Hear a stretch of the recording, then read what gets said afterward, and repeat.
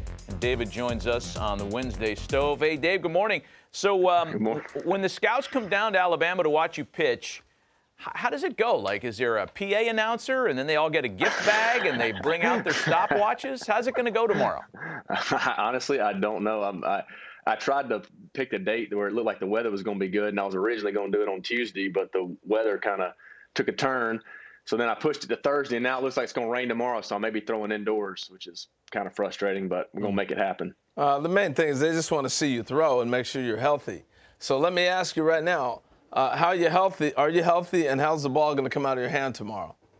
I think it's going to come out pretty crisp. I've thrown, I think this will be my 7th bullpen, so I've been training down here at Alabama for the last month or so, and just been working hard on it and getting everything back. It's not like I've forgotten how to throw. It's just a matter of just getting the velocity back, and over time. I mean, it didn't take long at all before I was throwing the ball and it was coming out real crisp, and I was getting the ball spinning the way I wanted to. So you go through the whole arsenal tomorrow. I'm wondering about, how long you think you'll be out there. Who's catching you? Is there, who's going to warm you up? All that stuff. Yeah, we've got one of the catchers from Alabama has been getting me. His name's Sam. He's really good back there behind the dish, and I think he's going to catch me tomorrow unless he's got class. If not, I'll get one of the bullpen catchers. I'm very fortunate. They've been great to me at Alabama and have hooked me up with everything and somebody in the facility, so it's been perfect. And I'm thinking, I'm probably going to try to do 30, 35.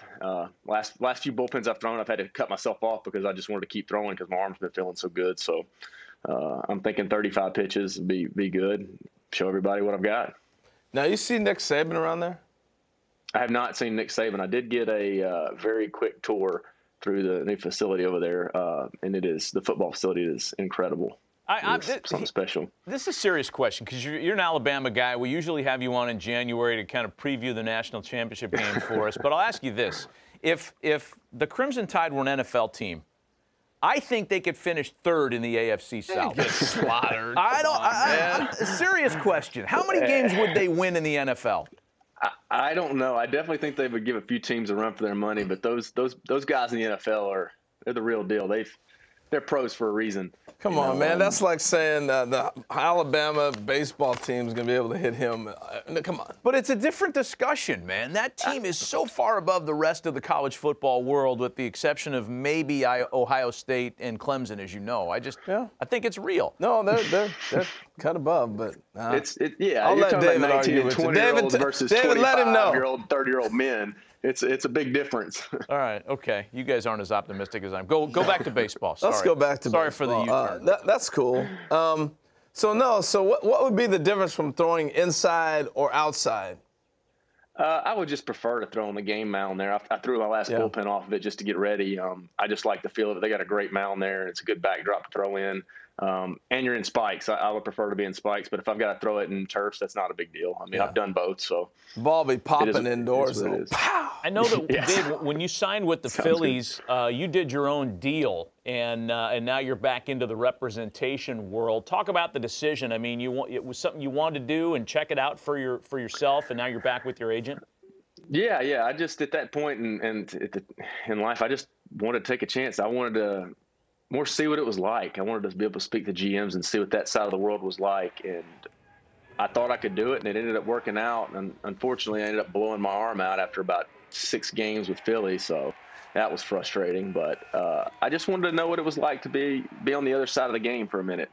No, that's pretty cool you're able to do that. Hey, I want to ask you this. So you're going to throw, and you've been playing long enough that you played long enough when people first scouted you as a high school or college pitcher that they wanted to look at how the ball came out, how hard did you throw, your mechanics, that type of stuff. Now we're so deep in analytically, spin rate, Rapsodo, all those things. How will they track that tomorrow with you, and is that a big factor, and how different is that now?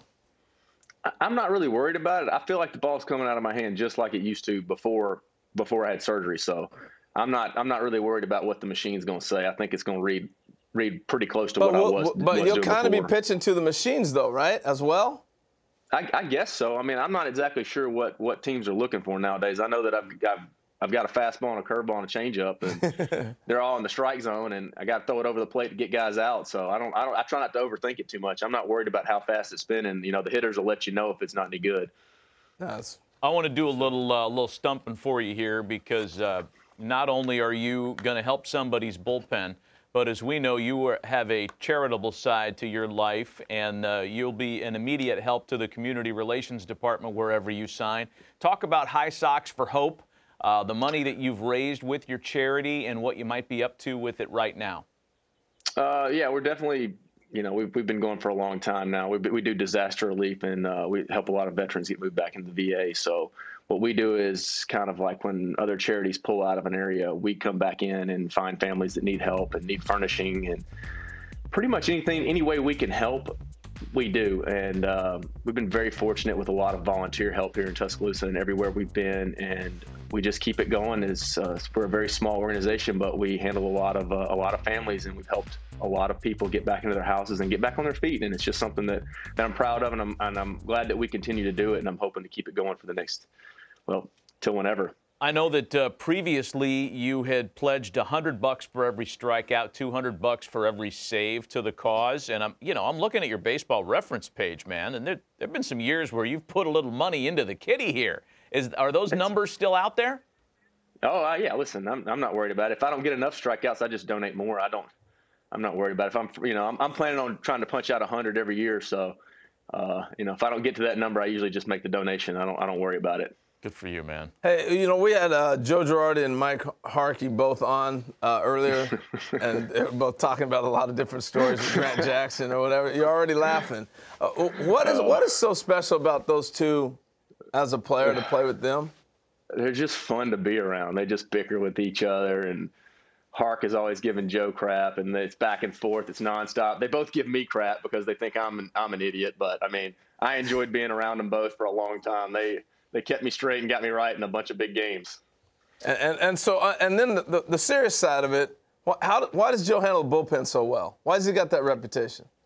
I think so because he does he tries to limit the amount of outings a guy gets. Like if you're throwing 2 days in a row, you're probably gonna get that third day off unless you're a veteran guy who's, he might need the situation, and all the years I played with him, it was, every time I threw 3 days in a row, he'd come ask me, how do you feel? And I'd be like, I got you today. Like, don't ask me tomorrow, though. I may not be able to pick up the ball for that fourth day, but if you need me today, I've got it. And it's just nice to know that you can go out there and be full throttle in an outing and knowing that you're going to have the next day off. You just give it everything you got. Not that you're not doing it anyways, but if you're on that third day in a row, I mean, it just gives you that little extra driving force. And he's just very good about trying to put guys in situations where he thinks that they can succeed and get the job done.